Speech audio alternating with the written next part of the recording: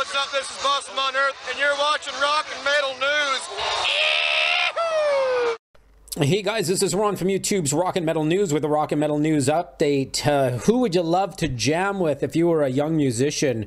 Well, check this out. Tool drummer Danny Carey was jamming with some young musicians as they covered Tool's The Pot. This was at the Burbank Music Academy.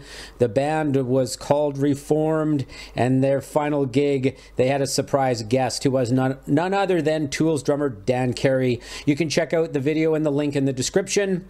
And Every Time I Die are set to tour with Taking Back Sunday on a summer U.S. tour. Modern Chemistry and All Get Out will be on the bill on certain dates. You can check out the tour dates in the description of this video. This is Ron from YouTube's Rock and Metal News. Thanks for tuning in.